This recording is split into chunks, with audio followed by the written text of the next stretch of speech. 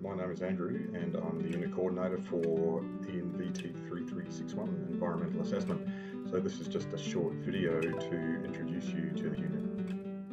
So as part of this welcome video, we're just going to have a look at a few of the things that help you get around the information available for the unit. So first of all, the LMS page looks something like this, and all the information is in the usual places.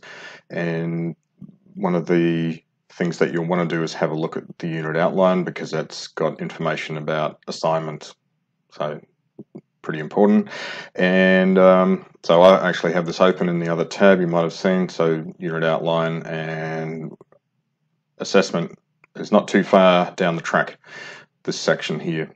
So you've got some short assignments which are really based on the labs, and they're individual assignments, and they're worth 20% of the unit in total. There should be 4 of those. One of those is actually a quiz, which is quite early in the piece. We will do some group work in ENVT3361. So you will be assigned to groups. I need to do that to balance numbers and get people in the right place depending on your class allocations and so on. So your group work will involve submission of a number of group assignments, and they're collectively worth 30% of the mark. And then there will be an individual report based on the class project. So more on the class project right now.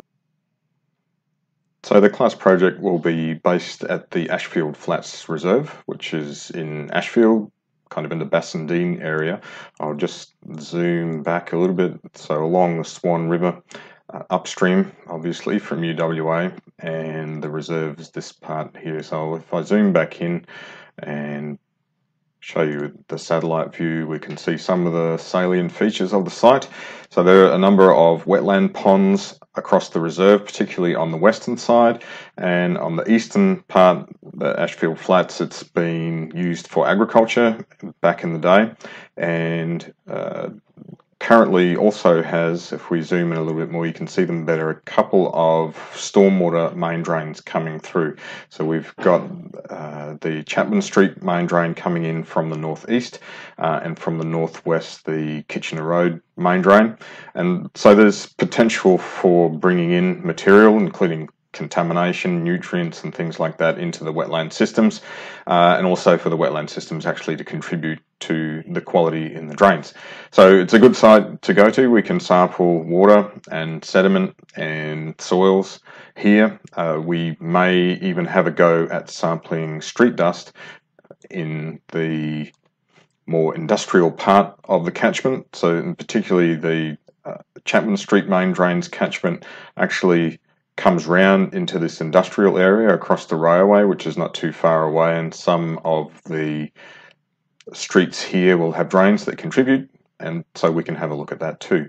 Now, of course, taking samples and doing analysis on them later on, which is what you'll do in the lab, just flicking back to the page. So we've got 2 types of lab in 3361, where we do sample analysis, and some other labs where we do data analysis. So what I want to do is just to mention that we are going to be first up with our practical classes on Monday and Tuesday using the RStudio environment. And some of you will be familiar with this, some of you won't, to do statistical analysis. So R is a statistical computing environment. It does a lot more than that, and we will be learning exploratory data analysis using some not too hard statistical techniques and graphical analysis and maps, and a